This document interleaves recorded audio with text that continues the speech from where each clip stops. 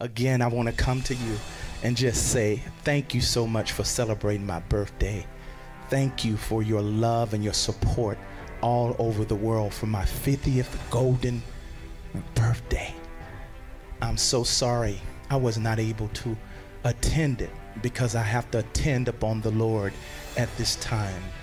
God wants me consecrated and in a deeper shut-in. And he told me not to come out, not even for my 50th birthday.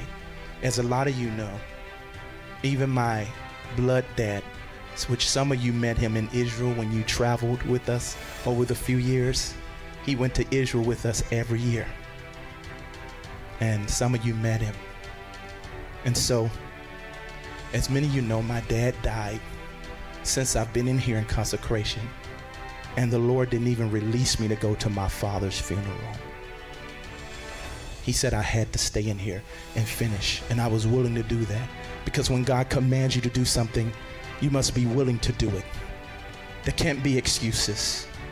There can't be some kind of other reason why. You must obey the King. And that's the way I am. I obey my King, Jesus. And so he told me to stay in here and seek his face.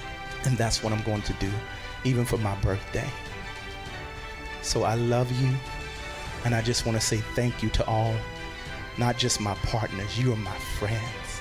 You're not just partners with this ministry. You are my personal friend, and a lot of you know I call you by name. I love you so much. Since I can't party hard for me. I bless you. Love you. Bye.